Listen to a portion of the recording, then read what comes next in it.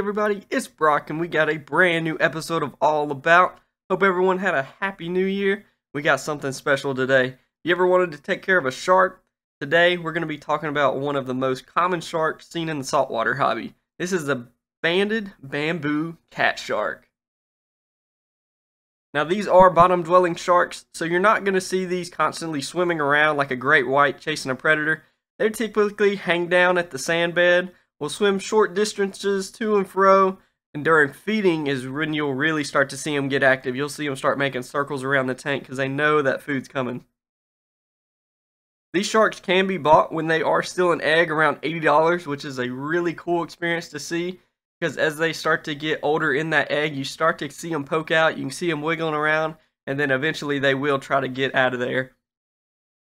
Or you could get one that's already hatched, swimming around and eating for a couple $100 for about a medium size one. And then if you want to go even higher, get a large size one, you're just going to be spending more money to get the bigger one. The tank size by adulthood has to be huge. Usually they get donated to the local aquariums just because of the amount of room they need. Fresh out of the egg, they're usually about 3 to 4 inches long, so a 55-gallon will last for the first year, give them plenty of room to swim around, but you're going to have to upgrade as they do get larger. Think about those angels that get over a foot long requiring a 300-gallon tank, except this shark will end up getting over 3 feet long, so it's got to be huge.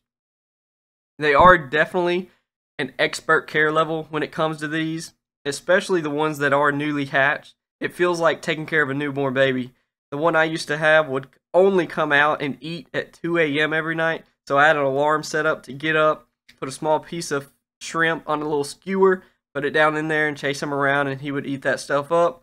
Once he was done eating, he'd go back to his little cave and hang out till the morning time. They're also going to require pristine water quality with great filtration, because any kind of spikes in the water, any jump of the levels, will definitely hurt them first. They are an aggressive fish to take care of. Most of their day is relaxing on the sand bed, but once they get into feeding mode, they will eat anything and everything that's in their way. I'd have to say reef compatibility is with caution, that you keep the sharks in there. Now they're not going to harm your corals, they're not going to go and eat them. The worst they might do is bump them while swimming or lay on them. However, the inverts are a meal to them, so any cleaner shrimp you have, hermits, crabs, all those kind of great cleanup crews that you would have in a reef, those are all just going to be great moving snacks for them. Water parameters are straightforward. Temperature, you want to keep it 72 to 78, DKH 8 to 12, pH 8.1 to 8.4, and your salinity 1.020 to 1.025. Make sure you're going to acclimate them very slowly, at least double what you would normally do for a fish, just because you don't want things to spike too quick on them, getting used to the tank. You also don't want to do any copper-based medication, as it will severely harm the shark, so make sure you're not putting anything like that in the tank. Max size, like I said, they can eventually get up to 3 feet long. Now, of course, that's going to take some time, though, usually growing about 6 inches every year, so you can kind of gauge how big of a tank you need by how large they're getting over the year. These sharks usually have brown and black stripes, especially right when they come out. It's very dominant with the white stripes, just like a zebra. As they do reach adulthood, these dominant stripes eventually do fade into a single color. The diet is one of the hardest parts about taking care of these sharks. At the beginning, you will want to have a variety of food on hand to help figure out what the shark is enticed by. Usually, we have a live feeder shrimp. They always tend to love those because they're bouncing around the tank, running away from them. That way they can chase them. Gives them something they're used to eating in the wild. While also at the same time that you feed those, we try to train them on things like raw shrimp and squid being fed from a skewer. It's a very fun task, but definitely be careful because these sharks have a painful bite and can become very aggressive when feeding, so pay attention. They should not be housed with smaller fish and inverts, as they will see those as food. Kind of like a lionfish, where anything they can fit in their mouth should be considered a target. Larger fish like tangs, angels, groupers are great companions in the tank with a shark.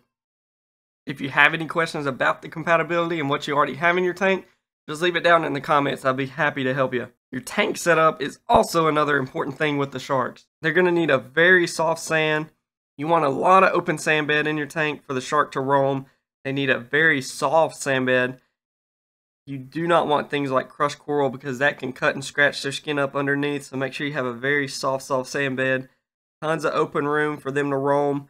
My favorite structure to do with these shark tanks is usually like 2 big mountains in the middle with a connecting rock overhead that gives a nice deep shadow in the tank for them to hide under and relax. Because most of the time, they're going to be up under a rock where they can have shade and hang out there, and then they'll swim to and fro out of it. That's all I got today for the cat shark. Hope this gave you a pretty good idea on if you can take care of one or if you need to change some things around to take care of one. Please leave any questions or experiences you've had with them down in the comments. Don't forget to like and subscribe, and I will see y'all later.